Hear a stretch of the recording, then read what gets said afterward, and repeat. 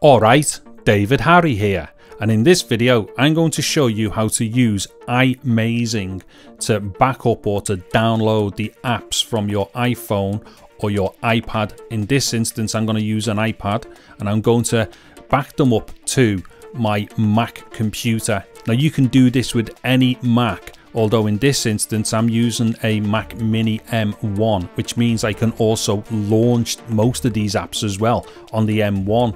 Now this will also be the same as well for the MacBook Pro M1 and the MacBook Air M1. But nonetheless, even if you haven't got one of the new Macs, you can still back off your iOS apps from your iPhone or your iPad to your Mac. So what I'm going to do here first off is to go to Safari. Now just a heads up, I've already been doing this, so I might actually get little things pop up a bit quicker here because I'm actually just reinstalling the same thing. So I've deleted it now so I can redo a tutorial with it. So certain things might go a bit quicker for me because I had already had this on my system. So in Safari, just type in iMazing.com. There we go. Let me just go full screen here. Now what we need to do is go to free download. Now the thing here, we get the option for a 14-day free trial as well, which is really cool. So click on free download and then that should start downloading. There we go. It's going to start downloading the .dmg file. So let me just come a bit smaller on this so I can see what's going on. In fact, what I'll do here, it might take a minute or so to download. I'm not too sure which internet connection I'm on at the moment, so let me just speed through this until the DMG file is downloaded. Okay, so now I've got that file downloaded. Now the thing is, I don't know if the first time you do this, I can't remember if you have to fill something in to download, and maybe it's just done the download straight away for me because it knew I'd already downloaded it before. I can't remember, but nonetheless, if there is some kind of like, you know, you have to sign up thing, then just do that and it'll get you to this point where the DMG file is downloaded. So what I'm going to do now is just minimize the browser and then I'm going to come here to the downloads. Oops, not the downloads there. I'll go to the downloads there, and then as we can see, iMazing 2 for Mac.dmg. So we'll just click on that. Now that's going to launch that DMG for installation. So let it do its thing. There we go. Then we're going to just say, yeah, let's put that into the applications folder. So that's going to go off then and install the program to the applications folder. Okay. So that's done that. Now, if I come down to Launchpad here, there we go. It's just populated. So what I'm going to do is launch iMazing here. Now, it's saying here, you know, do we want to, you know, launch this app? It's been downloaded from the internet. It's fine. So let's say OK to that. In fact, let me minimize that as well.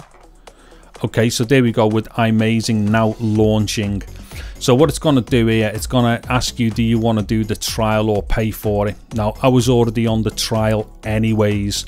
So what you should do, if at this point it's asking you to sign up, then yes, just sign up and go for the trial. But I'm going to do continue trial here. So there we go. Now it's saying, please connect an Apple device. Now, as you can see up here in the corner, this is saying, you know, it's caught my iPad. That's only because I've had it on the system before and it knows that my iPad is available. But at the moment, it's trying to connect to it through Wi-Fi. But I would strongly suggest that you connect via USB. So at this point, just connect whatever device you're trying to plug in via USB. So I'm just going to go to my iPad here. Hold on. I'm just going to connect it via USB. So if we give that a second, that should register itself to the software. If you give us a sec, as we can see, it's now come up with the USB icon there. So that's what we really need is USB. As you could see, it already attached to my iPad via the Wi-Fi, but it's always best to do a hard cable wherever possible because you'll just get better speeds and all the rest of it. Now at this point, if we just click on the side here like that, and then what we'll do, we'll see all the stuff on the iPad. Now this software can do all kinds of stuff like backing off the whole of the iPad to, you know, your hard drive and stuff, but I'm not interested in that just for this quick tutorial because I want to go straight to the apps to download the apps. So in this list here, once you've got your device connected, just come down and go to apps here. So I'm going to click on apps. Then we're going to see all the apps associated with the device. Then come down here to where it says manage apps. So I'll click on manage apps. And then we're going to see two lists at the top here, device and library.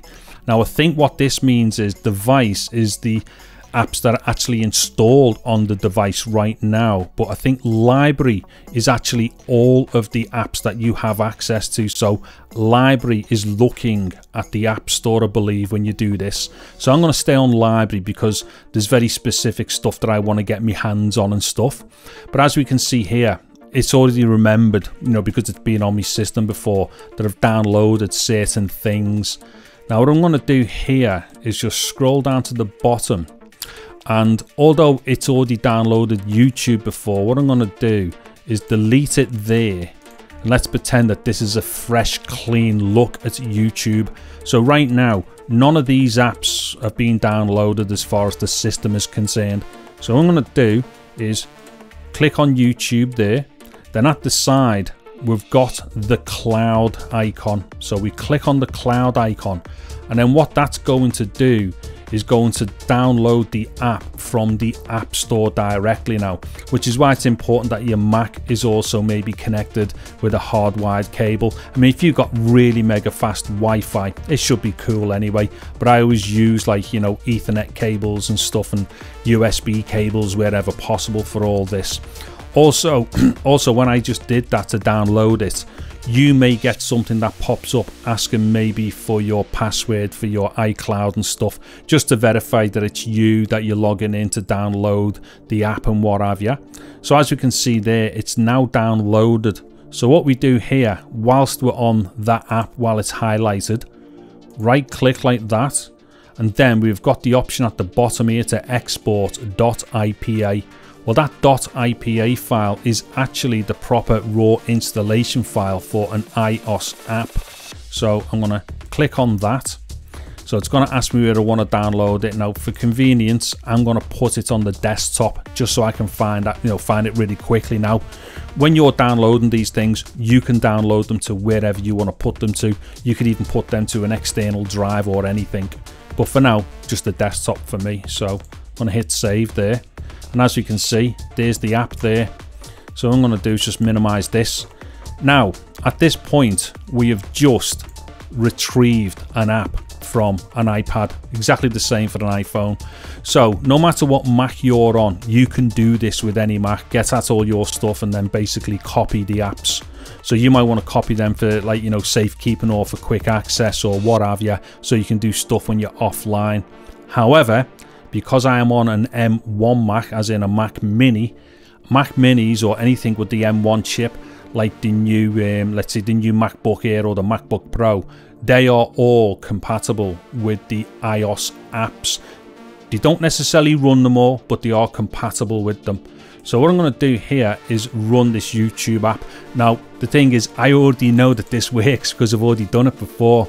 And there's a reason why I'm going to, you know, show the YouTube app, and I'm actually going to do a separate video about the YouTube app, only because people are not going to find out about the YouTube app through this video if they're searching for YouTube, as it were. Now it'll say like YouTube 2 app. It's just because I installed it twice. So let me just double click that, and YouTube is now going to launch.